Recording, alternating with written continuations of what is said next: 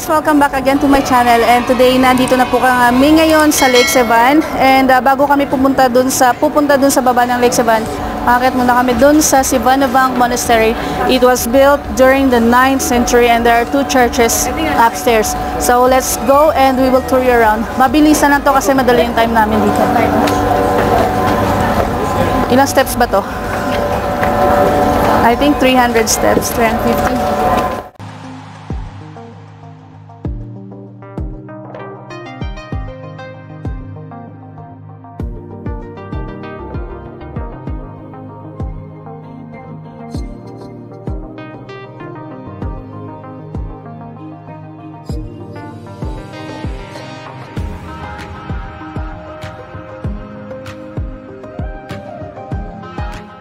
And here may mga benta silang paintings. That is the Sevanavank Monastery.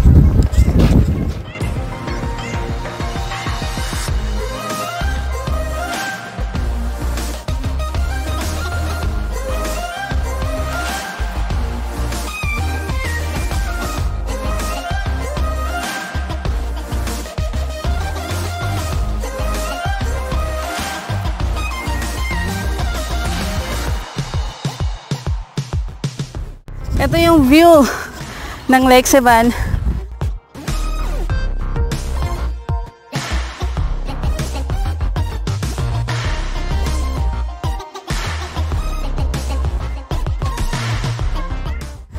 So, nandito na po kami ngayon sa taas.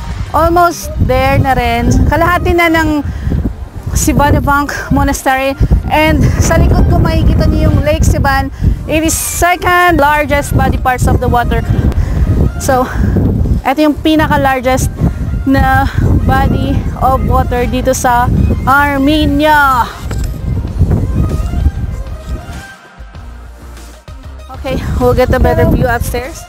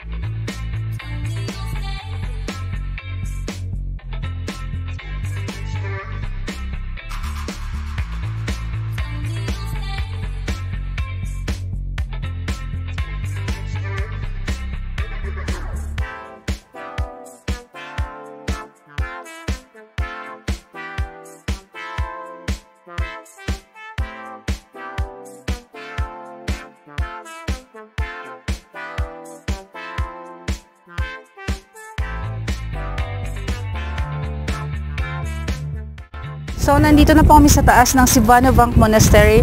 Actually, dalawa po siyang monasteries dito as what I mentioned earlier. And I lost track of ilang steps po from sa baba papunta dito. But as far as I can remember, nasa 300 plus po siya.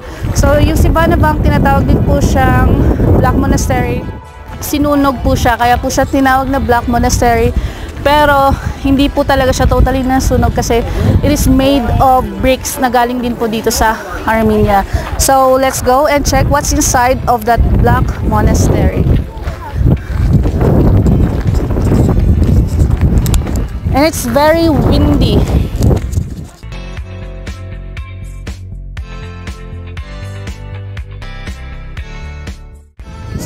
Sobrang windy dito sa taas na to. Gora.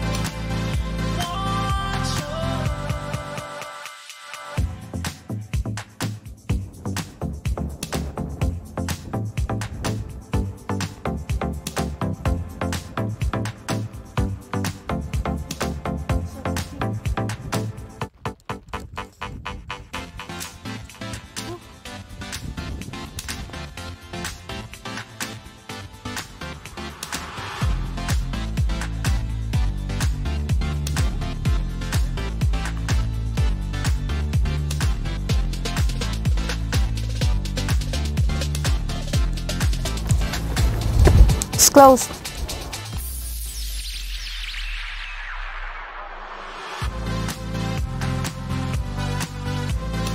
It's closed.